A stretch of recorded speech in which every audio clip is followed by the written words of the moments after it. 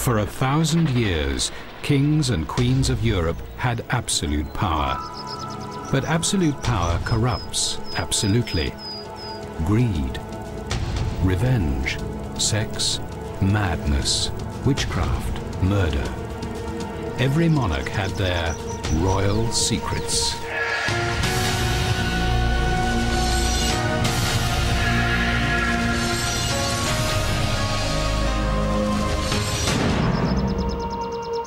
All societies need justice, even monarchies where royals were above the law.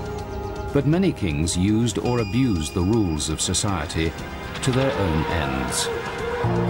Austrian Emperor Joseph II issued 10,000 laws trying to create a perfect world. English King Henry VII twisted the law to make himself rich, while Henry II's search for a new English legal system ended in murder. The kingdoms they ruled were beset by law and disorder.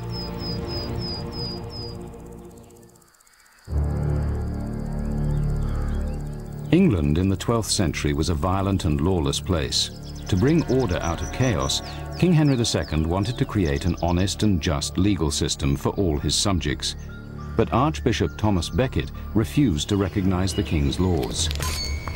In 1170, the struggle between the king and the churchmen ended in tragedy, as Henry broke his own laws to settle the dispute. The king's terrible act of personal vengeance made Henry a villain, and Becket a martyred saint.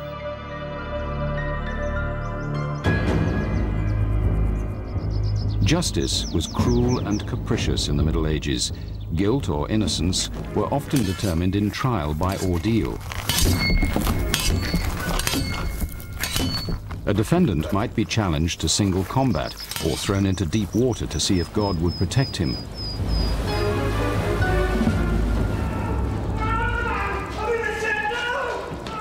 Defendants often suffered trial by hot iron.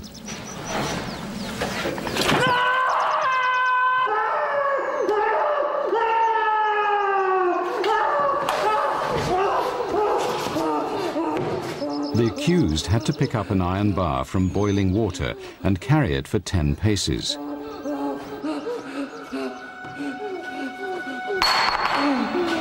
After this terrible ordeal, the unfortunate's hands were bandaged for a week and then uncovered to be examined by the court. If the blisters were clean and healing, he would be found innocent. If infected and oozing, he would be condemned. The fate of a condemned person depended on the crime, but the path of justice often led straight to the gallows. Of course, the rich and powerful were immune from the law and its punishments. Many were unhappy with the crude system of justice, and few believed its ancient and barbaric trials to be fair. Among those who wanted reform was the king himself, Henry II. Determined to bring justice to all, Henry set up a system of traveling judges invested with royal power. A plaintiff no longer had to petition the king in person. Judges visited each county, dispensing fair justice in the king's name, not by ordeal, but with witnesses and character references. It was the beginning of the modern legal system. Everyone was to be equal before the law. But the new system was soon tested when one powerful group challenged the reforms, the church. The king's friend, Thomas Becket, Archbishop of Canterbury, insisted clergy be tried in church courts. Priests accused of crimes that would cost them their lives in civil courts often literally got away with murder in a church court. Church and state clashed head-on. Henry faced a terrible dilemma. Becket, head of the English Church, refused to recognize the king's courts. Henry banished Becket. The Archbishop's retribution was swift. He excommunicated the king and all those who stood against him. The state and church were at war. England was thrown into turmoil as Europe watched the struggle and held its breath. Even Pope Alexander III urged caution on Becket. Since the days are evil, and many things must be endured because of the times, we beg you to be discreet. We warn, exhort, and advise you to show yourself wary, prudent, and circumspect in all your actions, for your own sake and that of the Church. Arrogant and stubborn, Becket would not bend, even for the Pope. He defied Henry and returned to Canterbury. When this news reached the king, his furious reaction was to break the very laws he had enacted. Unable to stop Becket legally, Henry uttered the famous words, "Who will rid me of this turbulent priest?" 4 knights were in the room, and they took the king at his fateful word. They mounted horses and rode to the cathedral at Canterbury.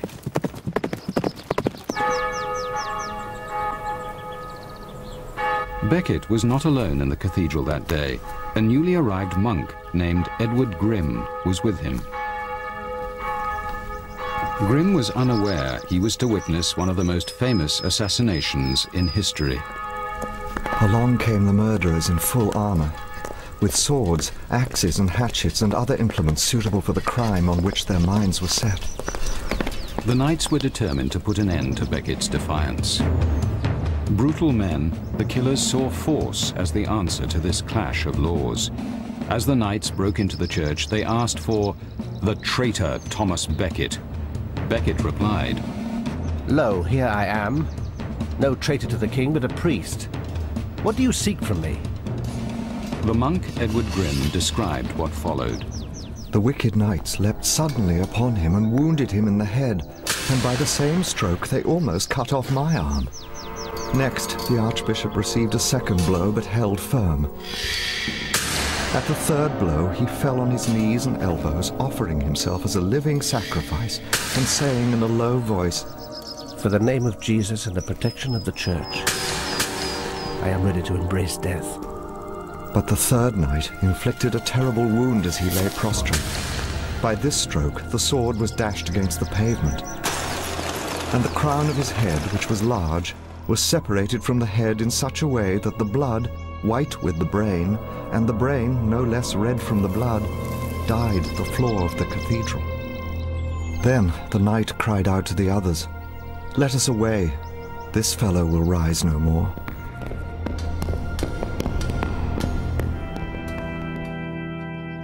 As the archbishop's body lay on the cathedral floor, the legend of Becket the Martyr was born. An observer noted the people's reactions at the time. Some of them smeared their eyes with blood. Others brought bottles and carried off secretly as much of it as they could. Others cut off shreds of clothing and dipped them into the blood. At a later time, no one was thought happy who had not carried off something from the precious treasure of the martyr's body. Henry II paid a price for Becket's murder. For months, the king begged the Pope not to excommunicate him, and he was forced to do penance for his sin. Becket was declared a saint less than 3 years later. The stubborn archbishop became England's most popular martyr, while Henry lives in history as a villain. But the legal system Henry introduced flourished. Though he had been forced to break his own laws, his foresight forged the backbone of modern British law, but always in the shadow of that turbulent priest.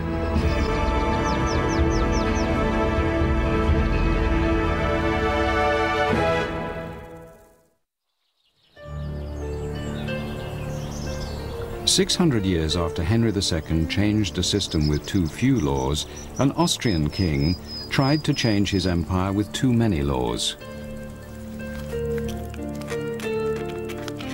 Here lies Joseph, who failed in everything he attempted." Thus wrote King Joseph II of Austria as he lay dying.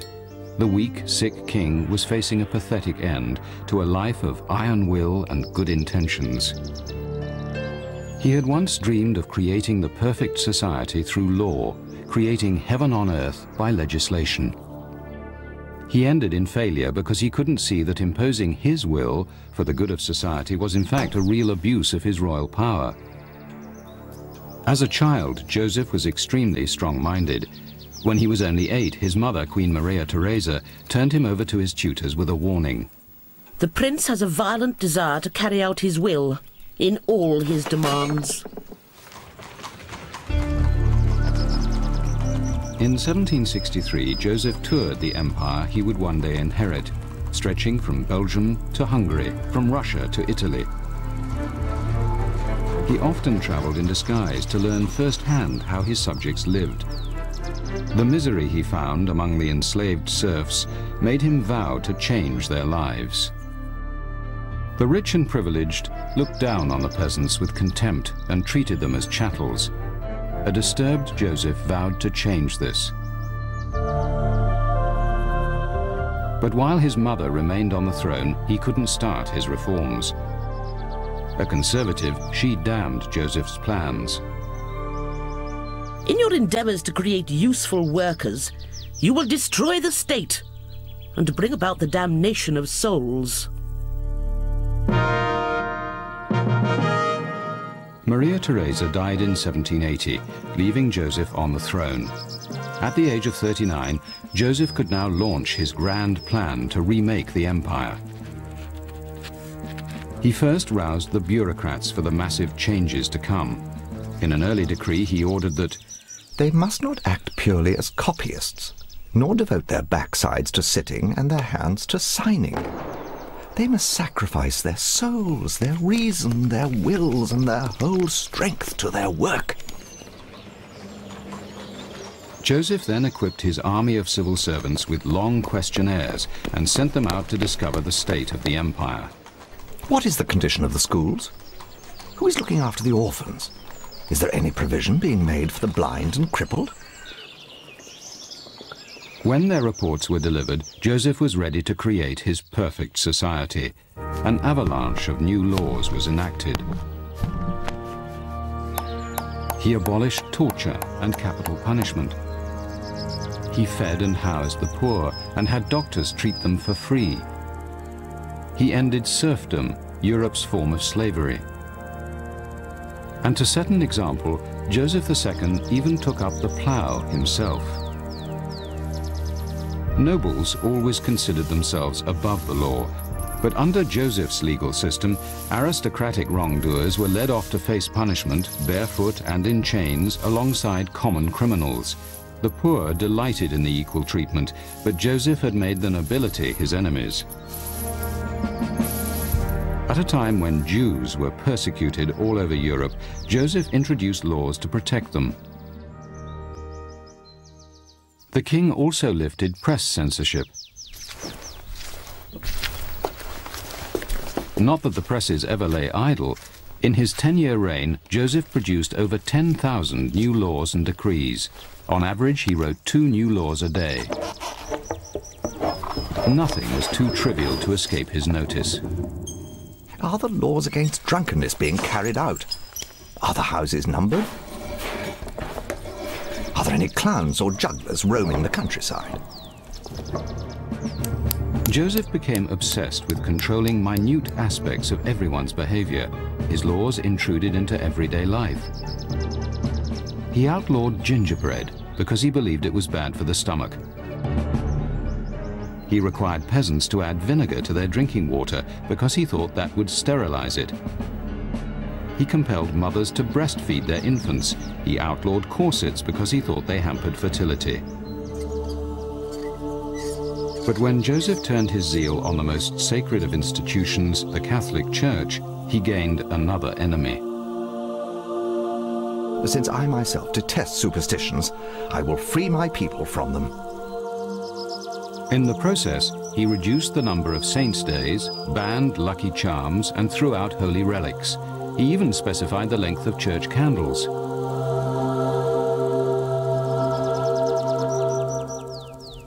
Then Joseph banned expensive coffins. To avoid waste, he ordered corpses to be placed in a sack and laid into a newly designed coffin. A hinged bottom opened, dropping the sack into the grave. The coffin could then be reused endlessly. Reusable coffins were the last straw for nobles and commoners alike. Facing mass public protest, Joseph backed down.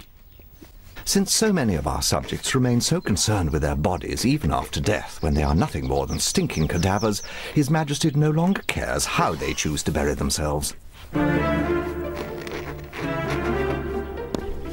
Convinced he knew best, Joseph enacted the laws without consultation.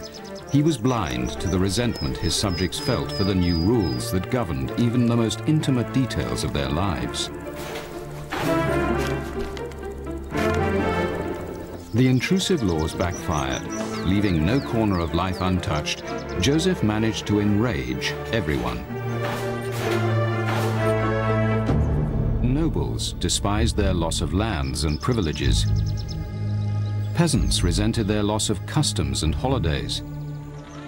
Protests and riots broke out all over the empire. Some opponents exploited one of Joseph's chief reforms against him. They used the freedom of the press. Articles appeared in the Austrian papers attacking Joseph's laws. The king responded by restoring censorship. Instead of sending bureaucrats to learn from his subjects, he now dispatched agents to spy on them. Finally, the strain of work and his stubborn perfectionism took their toll.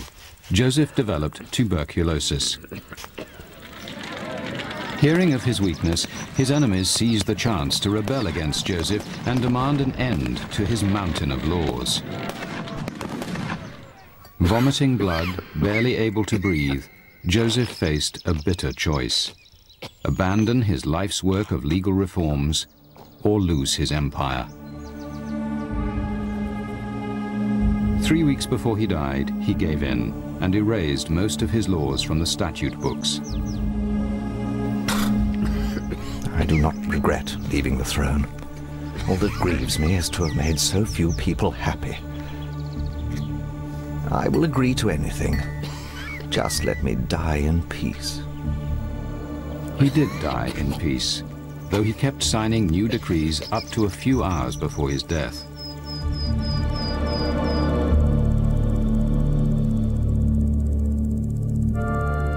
He was interred here in Vienna, beneath his mother, Maria Theresa's lavish and ornate tomb. In keeping with his radical dreams, his is the plainest coffin of all in the royal vaults. His sister, Marie Antoinette, was not so lucky. In France, the people demanded the same reforms Joseph's subjects in Austria rejected, and the French Revolution came at a terrible cost. For neglecting their subjects, Joseph's sister Marie Antoinette and her husband King Louis XVI would lose their heads.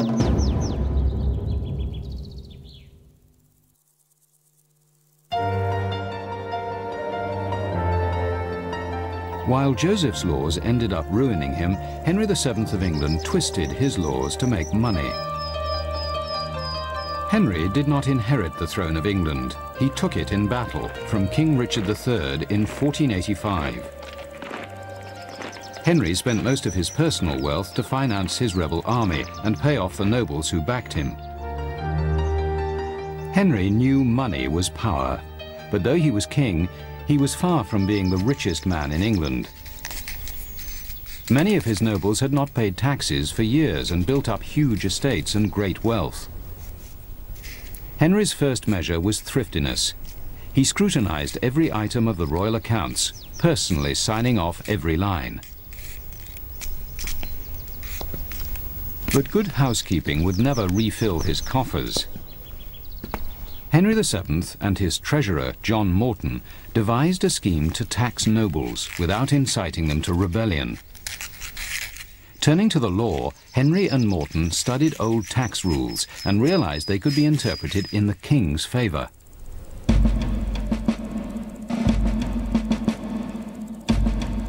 The scam, which became known as Morton's Fork, meant that if a noble looked and acted rich, he could be heavily taxed. And if he looked poor, he must be hiding his wealth, so he would be taxed for the same amount anyway. Either way, Henry VII got the cash. To put the law into practice, the king and Treasurer Morton travelled around the country with the royal court, inviting themselves to dinner with England's richest men.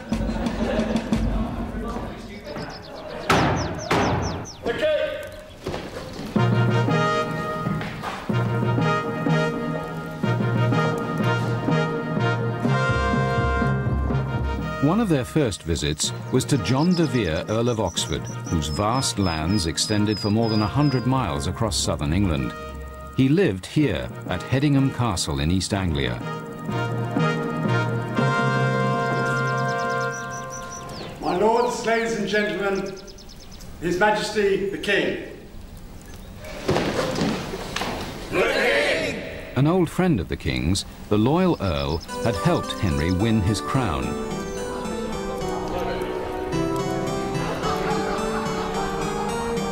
De Vere's wealth was obvious, as Henry tasted course after course of exotic meats, fine wines, and rare dishes cooked in even rarer spices.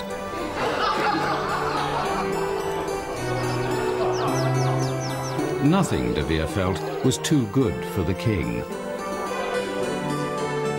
As he ate, Henry tallied up the cost of the feast. He included the cost of De Vere's servants, all wearing the silver livery badges which marked their loyalty to the mighty Earl.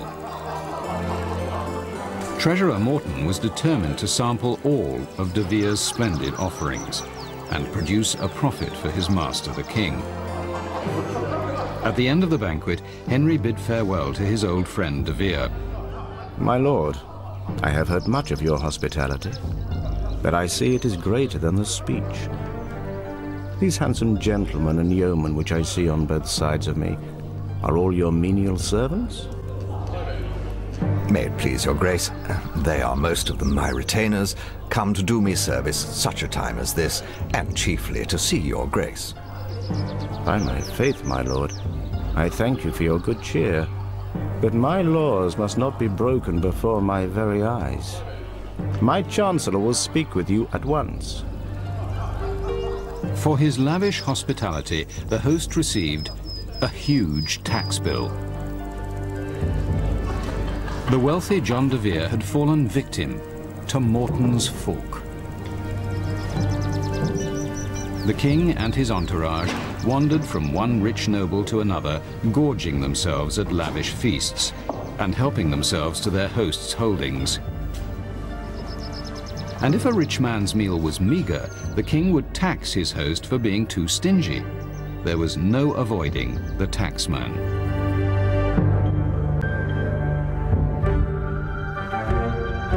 For de Vere, Henry VII's visit had an added sting. The livery badges de Vere's men wore marked their loyalty to the Earl, but not necessarily to the king.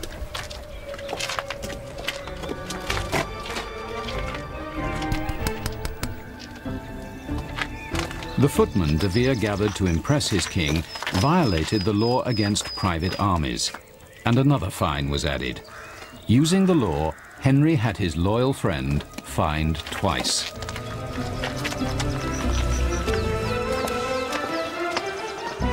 The Earl's banquet cost him about $4 million in modern terms. De Vere had to sell several estates to pay the bill and almost went bankrupt. After 25 years of eating and collecting taxes, the king's coffers were full. Henry VII died the richest man in England.